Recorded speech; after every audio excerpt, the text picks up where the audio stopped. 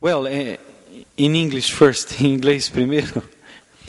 Torque in the Keppe Motor is achieved because when we give an impulse from the battery or from the power grid, from the power supply, the first impulse makes the motor, sets the motor into motion, okay?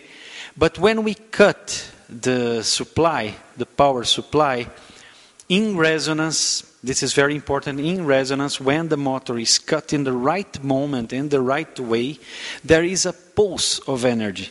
And this pulse of energy brings energy not from the battery, but from outside the system. This excess of energy coming from outside the system is enough to feed the rest of the cycle, the off cycle of the motor, with more torque than what would be required if the battery was continuously giving energy to the motor, in the case of a DC motor or alternate current motor. This is the way we manage with the torque. It's a phenomenon that happens in this pulsing resonance. This only God can explain that, how he engineered that, but it happens this way, you know. We see that in oscilloscopes and all that. So, fala isso primeiro em português, depois vai perguntar para a second part. Okay, now in Portuguese this question. O Keppe Motor, primeiro nós alimentamos o Keppe Motor ou com bateria ou com a tomada normal, DC ou AC, né? CC ou AC. Então isso para dar o primeiro impulso no motor. Quando ele recebe o primeiro impulso, a gente corta esse impulso. E quando corta esse impulso, existe um pulso de energia. Nesse pulso de energia entra no sistema uma quantidade de energia superior ao que teria vindo se a bateria tivesse sido continuado ligada o tempo todo. Então esse excesso de energia vindo do ambiente é capaz de, primeiro, reduzir a corrente drasticamente do sistema, o que faz as bobinas do Keppe Motor ficarem frias, e segundo, a manutenção do torque. Ele tem manutenção de torque e manutenção de velocidade, o que significa potência mecânica de saída, certo? Com muito menos consumo. Porque a segunda componente é em ressonância, hein? Veja bem, se não entrar em ressonância, nada disso dá certo. Então aí você tem o retorno da energia. Como que isso acontece? Se a gente tem que perguntar para Deus lá em cima, porque foi Ele que criou o sistema. A gente só sabe que isso acontece e a gente pode verificar em osciloscópio. A gente vê isso direitinho, né? Roberto, a second part da pergunta está aqui. Se o motor pode gerar energia elétrica desse trabalho? Se vocês estão dizendo que a energia do motor, após iniciado, vem do ambiente, nós poderíamos transformá-la em energia elétrica. Por exemplo, entra menos energia e sai mais energia. Ele está interessado no overunity. Em outras palavras, é isso que ele está querendo falar. Fala em inglês primeiro essa pergunta. Are you saying? If the motor can generate energy, electrical energy, with this work, no, it's a question. Can this motor generate electric energy from this excess work? Yeah, from this work. If you are saying that the energy of the motor after initiated comes from the environment, we could transform it into electric energy, for example, to enter less energy and comes out more energy, like a generator. He's speaking about the overunity, right? Yes, we now we have a small overunity stable in the laboratory that really we can take more energy than we put because of this energy that comes from space and to prove this idea. Sim, nós temos no nosso laboratório já um pequeno overunity que mostra que a gente consegue tirar mais energia do que coloca, né? E agora uma questão, geralmente a pessoa pensa, então a gente pode fazer um motor que funciona por ele mesmo, né? Isso seria possível se a gente conseguisse um tipo 300% overunity, né? Mas a gente ainda não chegou assim a um nível desses, né?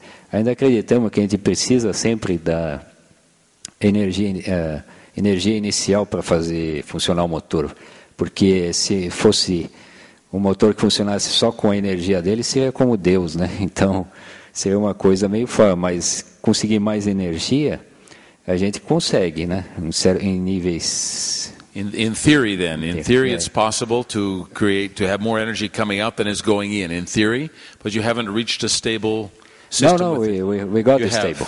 Yeah, a gente conseguiu um estável agora. Antigamente era meio instável, mas com o conhecimento da experiência, né, a gente conseguiu estabilizar um, né? Agora, se vocês quiserem, English. You speak in a gente English pode first. mostrar, né?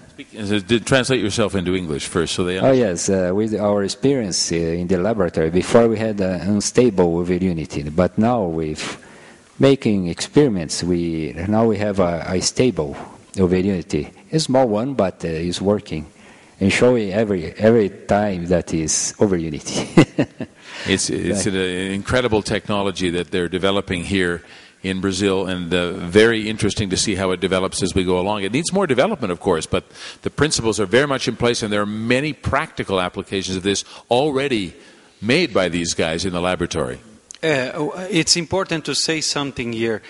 We tried this over unity many times before, and we didn't achieve in the past a stable over unity. It was unstable, and because of this instability, we could never say for sure we had one.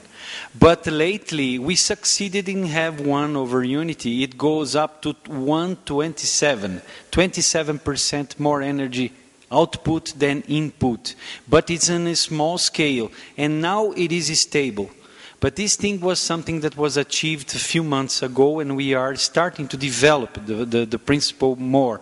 But one thing is important here, because trying to use it for electricity, I don't think this is the best way. The best way is to try to get secondary forms of energy using this new technology. Because we do not need electricity to make light. We do not need electricity to make heat or cold, you know. We can jump to another level of energy without destroying matter. Yeah. So, in Portuguese. Fala em português primeiro, César. Antes nós tínhamos conseguido over unities instáveis, mas ultimamente nós conseguimos 127% de eficiência, quer dizer, mais potência mecânica do que elétrica entrada. Naturalmente, isso pode ser revertido em termos de eletricidade, isso é óbvio, né? A questão é que, primeiro, o over unit que nós temos é muito pequeno, é da ordem de 5, 6 watts. Isso não dá para mover nenhum gerador. Você teria que ampliar essa escala de pelo menos 100 vezes, ou 50 vezes, vamos dizer, para você começar a ter uma eletricidade a níveis utilizáveis. Agora, nós nos voltamos mais para tentar entender essa energia que vem através do pulso em ressonância e tentar obter formas secundárias de energia com os pulsos e não com eletricidade propriamente dito, que a gente viu que é o caminho meio errado, sabe? Tem outro vídeo? Maybe Então we have another video now? I have a couple more questions too, but maybe, do we have another video to see? Yes? We can see that, for example, the LEDs work very well with these LEDs. pulses of energy. They light very well the LEDs without spending too much, even for the LEDs, because the LED is already very economic. LED, we say. Okay, the Yes, LED lights, LED. right? Light emitting diodes. Yes, They like very much the Keppe Motor. very economic, but with the Keppe Motor it's much more economic because this pulsed energy lights the LEDs without even hitting the LEDs. Okay, so os LEDs são muito mais econômico com Keppe Motor do que normal. Ok? Tem um vídeo sobre isso.